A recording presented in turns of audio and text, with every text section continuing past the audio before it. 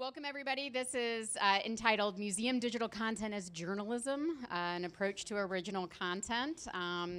Myself and Brad Dunn will be presenting, and we have a pretty limited amount of time, so what we're going to do is each do about 10 minutes, talking about teeing up some ideas and presenting some concepts, and then we really want to open it up for questions, and hopefully we can get some good dialogue started and take the conversation away after this, since we don't have a whole lot of time in here. Could somebody do me a favor and grab the door? That would be awesome. Thank you. So just to start off, I'm the Chief Digital Officer at the Franklin Institute, which is a big science museum in Philadelphia. I have been there only 2 years. I'm kind of an outlier in the museum world. I do not come from museums. This is the first 2 years I've ever worked in a museum space. I come from broad-based digital publishing, so I was Vice President of Digital for National Geographic for 8 years, doing National Geographic news and journalistic science storytelling. And before that, I was at America Online. I launched TMZ. That's a whole other story. So that's the world I come from, which is digital content. I don't necessarily come from museums. So it was a real interesting process for me to learn how museums think. So when I came to the museum world, how museums see themselves as communicators was one of the most fascinating things that I learned about. Very local. In fact, just inside the museum, I was completely shocked at how museums were not yet thinking of digital, social media, website, as really anything other than marketing, driving attendance, or extensions of the physical, not entities of themselves that could just be where the mission lives in a completely separate endeavor from what you're doing on site. That museums really didn't see themselves as storytellers and journalistic content creators. They're fact-checking, they're telling stories, they're creating content, but they were museum people, they were curators. Storytellers in a limited sense, but that was it. That was the box that I felt like museum folks, many museum folks kind of put themselves in, which I thought was really surprising. And what you saw was scientists and curators who worked at your museum were being the story someplace else. Other people were covering them, and you weren't telling your own stories. They were being farmed out as experts somewhere else. So fact-checking, sourcing, writing, audience-specific content delivery, everything I had done in the journalism community was being done inside the museums and being done inside our museum, but not necessarily in the way that I was used to thinking, but it was all there. So that brought up a key question for me. Why couldn't, and I'm from a science museum, why couldn't a science museum be National Geographic News? Why couldn't it be New York Times Science? Why couldn't it be I Fucking Love Science and have a Facebook presence where all you did was talk about science on Facebook, and that's all you did? So one of the key questions I got when I was sort of bouncing this idea around is, why would you do this? And really it comes down, in my opinion, to a really key element. Museums must evolve.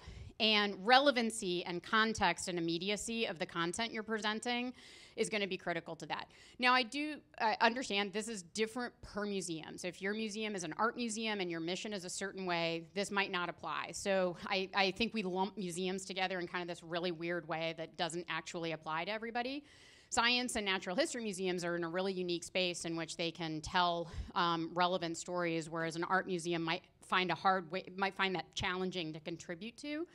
But it's yeah, right. But maybe not. And I think the audiences are going to expect content and information to be relevant and immediate. That's how they learn, is it has to relate to something. So when you're talking about earthquakes, why can't we be talking about the earthquake that just happened in Mexico instead of talking about some generic earthquake and referencing that in some broad term? Technology is going to continue to evolve at an exponential rate, and the delivery mechanisms that, for that content even faster. So it's my belief that audiences will simply not accept how museums have chosen to deliver content to their audience, which is maybe refreshing their exhibition space, even annually is not going to cut it. And so I think it's thinking of ways to get ahead of that as far as how information consumption is going to be expected among audiences. You can reach more people. bring your museum's mission to a national and a global audience. And this was one of the toughest things that our museum has had to get its head around as far as why. And it was when we launched an experience where you could access it on a mobile app that could be accessed globally and used globally.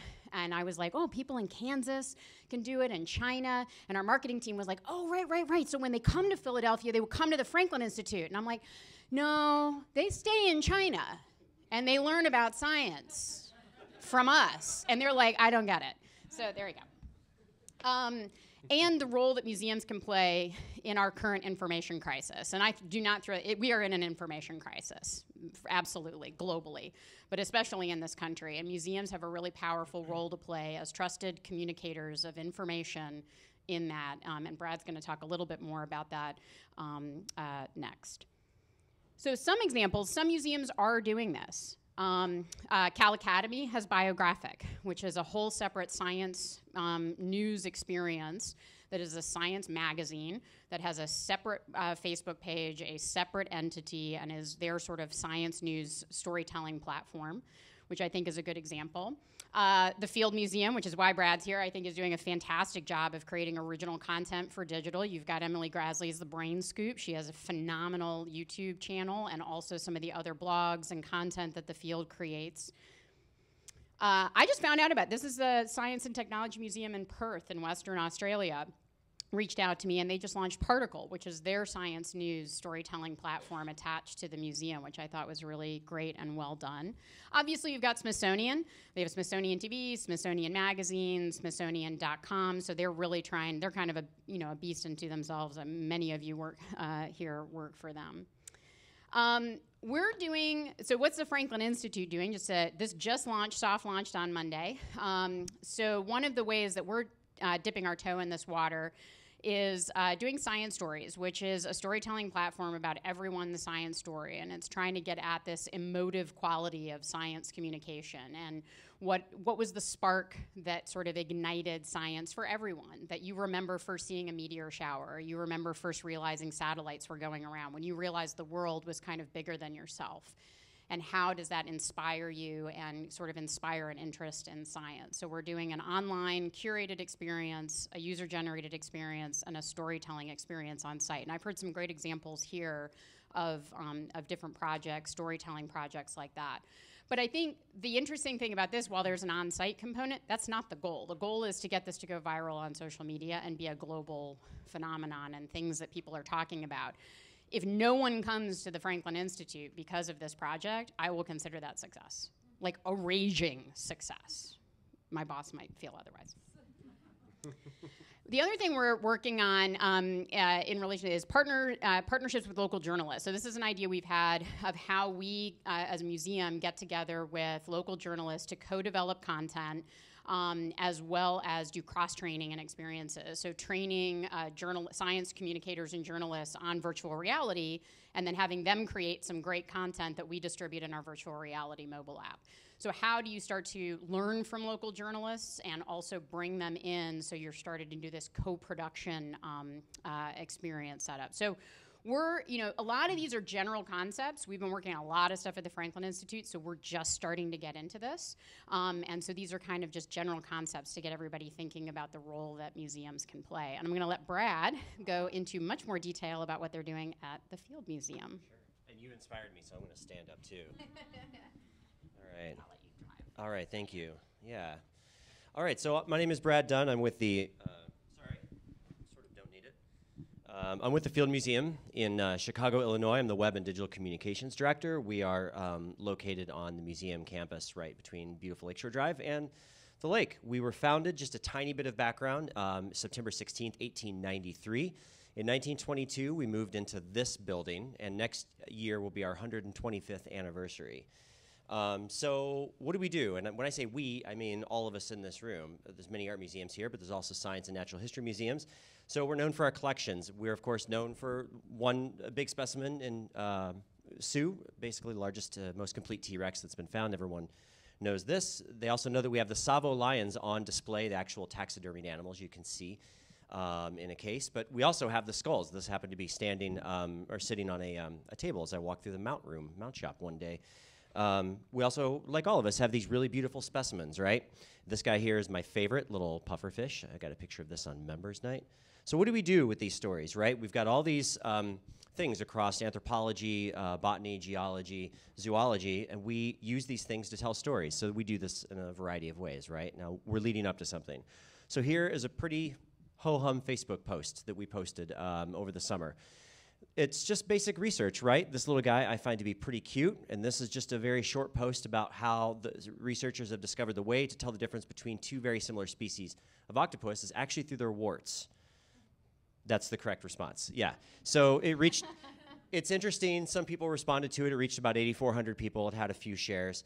When we add a little bit of sex to it, it quadruples the reach immediately, right? So this is a post about these cute little guys that talks, this is a kind of a concept I can't believe that we were researching, but sex with different partners might increase the odds of passing one's genes onto the next generation.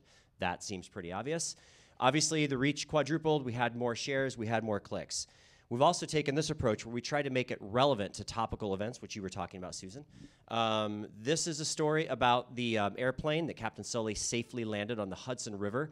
When researchers from the Smithsonian pulled the birds out of the engines, they actually came to the Field Museum to examine some of our specimens, and in doing so, comparing geese from our collection to what they found in the engines, they were able to determine that the geese were migratory birds, not local to New York, and that helped the authorities sort of problem solve in the right way, right?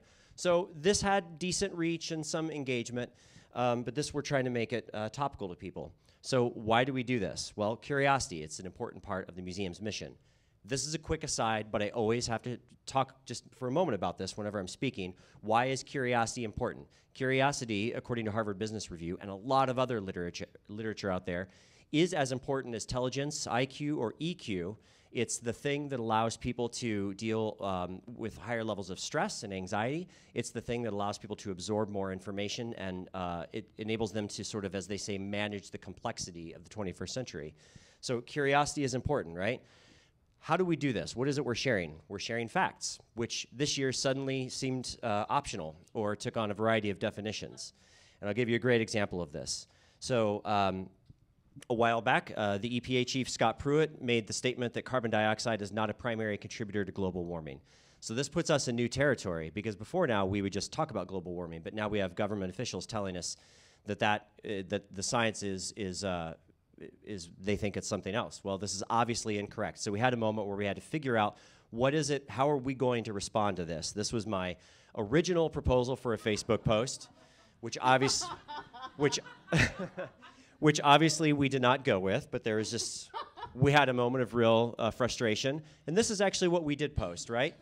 We didn't call Scott Pruitt out by name. We just simply put a graphic up and linked to a longer post at one of our partner websites about how global warming actually does work. The carbon dioxide does actually contribute to climate change and to global warming.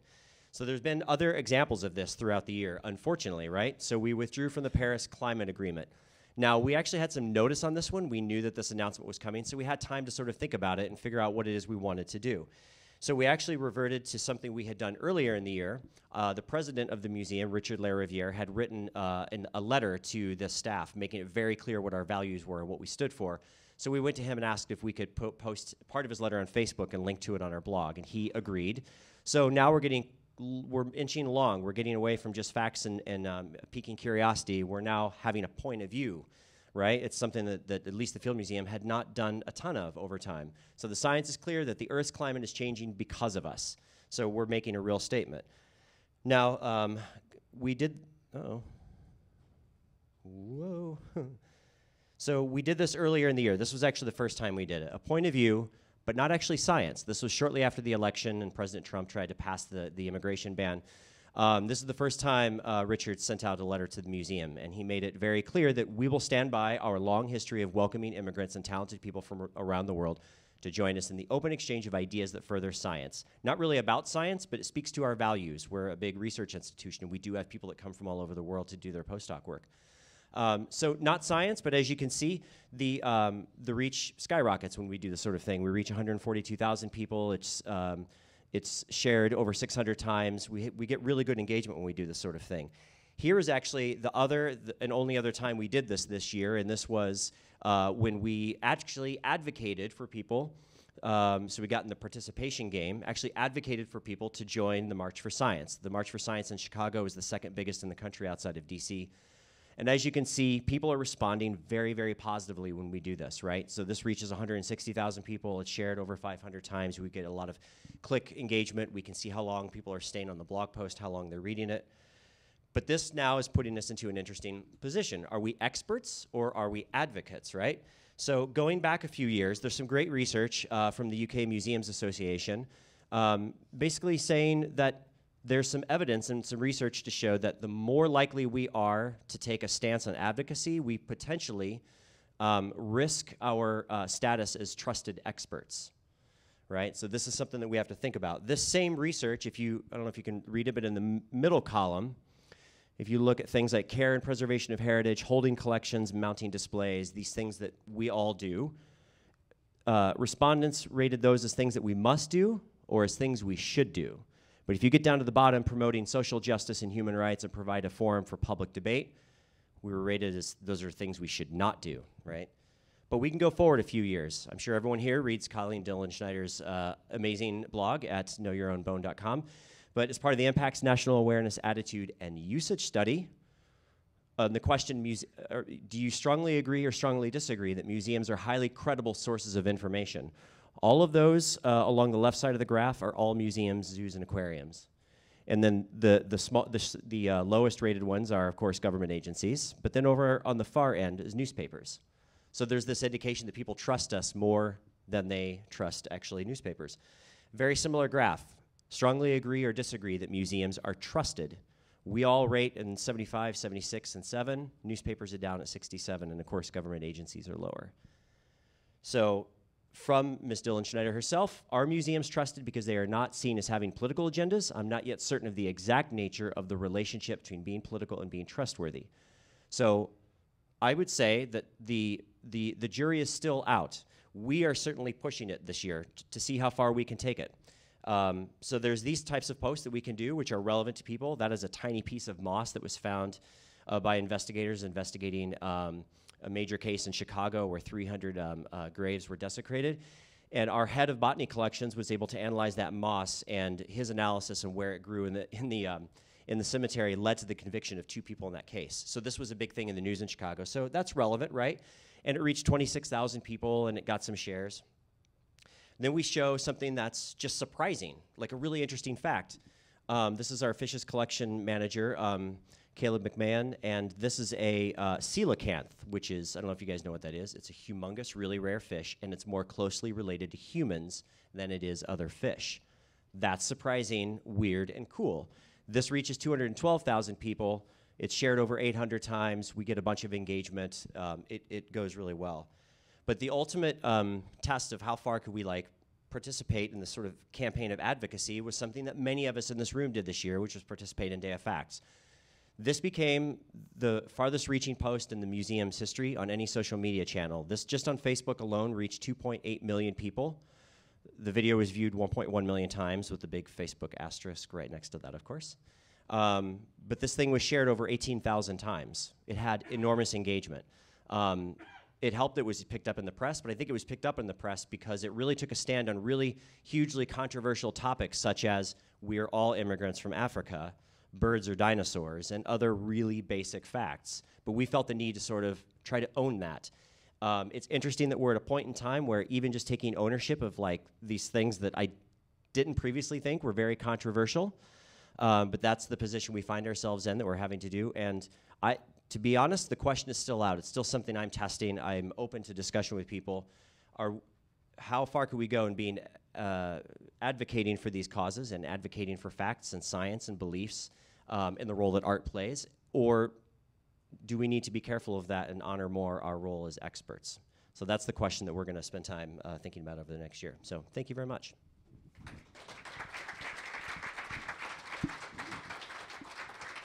So one thing I just wanted to follow up on something that Brad said is that I hear this a lot in the museum world, which kind of shocks me about this political agenda advocacy. Truth is not a political agenda. Climate change is real. Evolution is real. It is. And if you're a science museum, that is not taking a side. That is not having a political agenda. That is simply telling the truth. And that is what experts are supposed to do. So I think in this era of communication where, oh, thanks.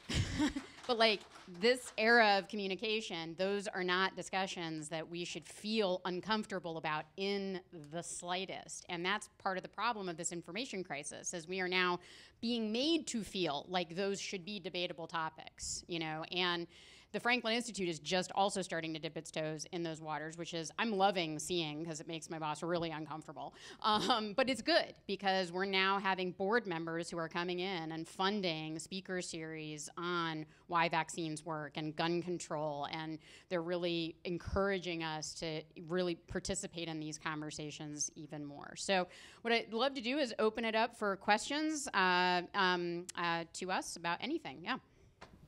One of the things I love about the Brain Scoop media that you put together, not only the content itself, but that you do that, the bold thing of giving the ask halfway through the video. Will you support this, make a contribution?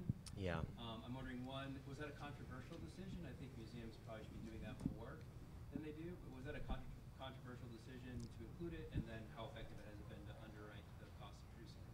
Sure. So full disclosure, as I answer that question, Emily, the Brain Scoop is owned by the Field Museum, and it operates within the Field Museum. But Emily and her two producers are a pretty independent entity. We have biweekly coordination meetings where we coordinate on topics. So I don't want to speak for Emily too much. I do know that the idea of making an ask in the middle of a video was controversial for some people and a no-brainer for some, which means it was really controversial. And so I don't think it came anywhere near subsidizing the cost of it, but I don't know that that was the goal. I think the goal was to simply try it because it came in the heels of us doing the hyena diorama, which was a crowdsourced campaign to redo an old diorama that was a sort of a pet project for Emily that she wanted to do. So it was just kind of more experimentation about how could we do fundraising in social media with science storytelling. So that was actually more the goal there. So yeah. Yep. Go ahead. Sorry, Ms. Stan. I work at an institution that has a very skews older, more conservative demographic, and we get a lot of pushback on our social media. We're trying to take stands and do what y'all are trying to do, but we get pushback from the highest levels of the institution about being scared of alienating our regular base, the base that patronizes the museum, spends money, and so that's a conversation we're trying to have. And I was wondering if y'all have any advice about talking to those stakeholders and trying to really we have to pull them along, kicking and screaming into things that are actually no-brainer stuff. Well, another full disclosure, I'm real lucky because I have really good support above me, so I've got wide latitude to fail and try things. In fact, there was a period of time that went by about a year and a half when I hadn't gotten in trouble for anything, and my boss actually told me I wasn't quite pushing hard enough, so I then did get in trouble pretty quickly after that, something with the Sue Twitter feed. But to answer your question, I think it's always important to show people how the needle moves, right? And you can't show people how the needle moves unless you try things. So it's this thing that has become sort of a buzzword now, but fail fast, and that's the only way that we learn. That's the only way that you get data. You might post something and you get outrage from people.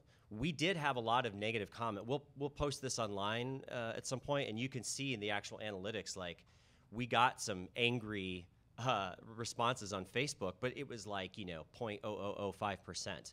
So I guess the thing is that if you're going to take a stand on things, you're going to have people mad at you. That's got to be acceptable. But you won't really know till you try. So I guess I would try to convince your management to give it a shot and see how it works, and maybe even do it for a while and then follow up with some sort of qualitative or quantitative sort of research to see how it's being perceived. I would say, from my perspective, I'm also lucky. I have a lot of support, but I'm not where we are at the Franklin Institute. We're not quite where the Field Museum is and getting in trouble. We post a lot of climate change stuff on social media, and we do get a lot of flack, and it's been a slow process. So gradually ease them into it. And I think what we've seen is when we started doing content that wasn't talking about ourselves, the engagement is so much higher. You win them with the numbers. And that's something, Brad's talked a lot about in the past, is that you can just go in and at any point, even if the engagement is people fighting and arguing, they're talking about science. Yeah, discussion. And like right. they're like what will be awesome is you'll see someone jump into a comment thread on climate change and make an anti-climate change, and then the audience eats them alive and they kind of fight each other. And you don't have to get in there. You're just setting the stage. But those are always some of our most highly engaged posts and some of our most highly reached. So going into my boss and saying, if we were to take all of this away and just talk about tickets and events, that all that traffic disappears. And they're like, well, no, don't do that. And then they kind of get there, and they kind of get there, and they kind of get there. So my dream is to get where Brad is, but I think you can ease him in. Go ahead. Yeah. Oh, so my name's Alex. I'm content strategist at the Minneapolis Institute of Art, and we have Right. Yes. Hi. Good to see you. Good to see you too. And we have kind of a developing kind of editorial board that we're building so that we can engage authentically with current issues and perhaps even departmental advocacy. Yeah. And I think for us, and so it's called Trending Now. We also have a in-gallery Cool. rapid fire labeling initiative called Newsflash. And for us, what was really important in terms of the initial conversations that we had, really, what do we stand for? What are our values? And what can we speak authentically about? And so I think, to answer your question, if you can kind of get alignment around those two key conversations, then, you may find more buy-in from the top. Yeah, I like that idea of an editorial board. That I think is a great thing, because it also could engage members of your board in having more of an active conversation. And if you get supportive members on that, that could be an influence to the rest. Yeah. Yep. I have two-parter. So on social media, how many times a day do you post? Mm-hmm. And what post? I know that the video got the most shares. Yeah. But like on an average, do still images or video tend to be shared more? Well, I know like you would have to go back. Yeah, no. I kind of obsess over them, so I can tell you that it's. I know that Facebook is saying video, and I actually think it's about the content of the imagery more than anything else. If people can see if the thing is interesting to them, and in this case, what we're learning, to my own surprise this year, has been that when we take a strong stand, people are responding to that, whether we do it in video or post an image with a pull quote from our president's letter. And we post to Facebook once a day, no more than twice a day. But some of it, specifically my colleague institutions like AMNH and Smithsonian, they do post more. And we're actually going to go into a period of experimentation where maybe we'll do more. We have found that we get lower engagement per post when we post more. So we've held pretty true, and I take a lot of heat for it, but we're kind of sticking by it. Yeah, our cadence is 2 times a day. So usually day parted, morning, evening. We sometimes push that. Cadence is an organizational appetite thing. It's really what your audience will tolerate without drop off.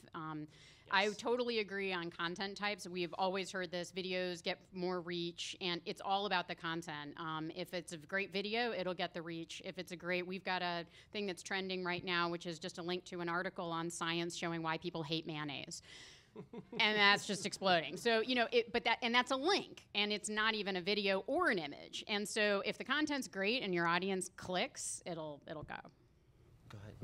What are your thoughts on if you have a story, telling it yourself versus partnering with a local journalist to try to get them to tell the story so that they have their audience that wider reach? But what are kind of the criteria that you go through in making that decision? Well, we're just at that stage now where I think we're going to be having those kinds of conversations with local journalists. I think there are local science journalists that are great at telling certain types of stories. So we've talked about doing the science of Philadelphia and the engineering of that. And there might be scientists that are or local science journalists that are much more skilled and connected already with the SEPTA system and all of those kinds of things. So then there are things that we're the expert on, where I think the journalists would actually benefit from our expertise. And so I think it's, going into each thing that you want to cover and thinking what's the right relationship for that. On the traffic side, one of the benefits, so we have more Facebook followers by probably, I'm going to roughly say, times 3 than any local media group in all of Philadelphia. So from an audience perspective, we are now in a position where we can help them with reach to local audiences. So that's another way to leverage positions with local media is they kind of need you as much as you need them from a content and storytelling. One example we just did when we covered the eclipse with our chief astronomer, we partnered with Philly.com. They logged in, they pulled the Facebook Live feed because they didn't have an expert on site. So they took our Facebook Live feed straight into Philly.com. Now that bypasses us, but now it's set up a partnership with Philly.com where we can do more of that in the future. Go ahead. We were talking about posting content types. Have you posted any 3D data, any 3D imagery through Sketchfab on Facebook, and what kind of experience have you had with that, if any? We have not done that. We just did it with Terracotta Warriors. I don't think we did. Did we do my editorial you did do directors that, I here? saw We that. didn't put Sketchfab on Facebook. Yeah. Oh, sorry. It was. Have we ever used 3D modeling like Sketchfab inside Facebook, and what was the results? And Brad had not, and we haven't done it. We just got the Sketchfab models, but we haven't released them on Facebook. So. And then, yeah, go ahead. Hi, I'm Pamela Moore from Cooper Hewitt, Smithsonian Design Museum. Could you talk a little bit, Sarah, about your strategy for the science stories and discoverability? Just to, yes, through social media, you can, put as your cadences 2 different posts out there or tweets out there a day.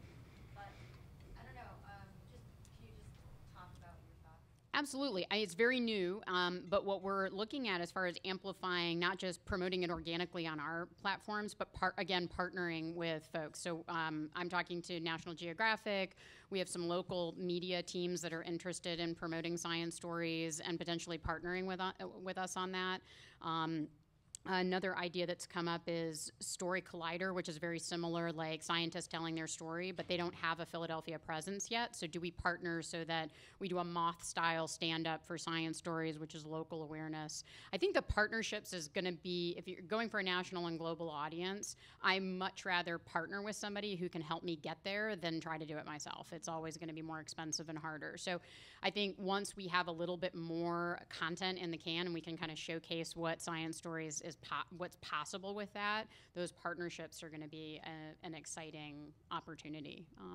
So. Do you ever think about Medium as a venue? We started posting some articles on Medium from our design journal. Yeah, we haven't created a Medium. We're creating a blogging platform on our own on our own site, but haven't thought about reaching out to Medium. So. Thank you. Yeah, I think we're out of Thank time, you. but thanks everybody. Thank you.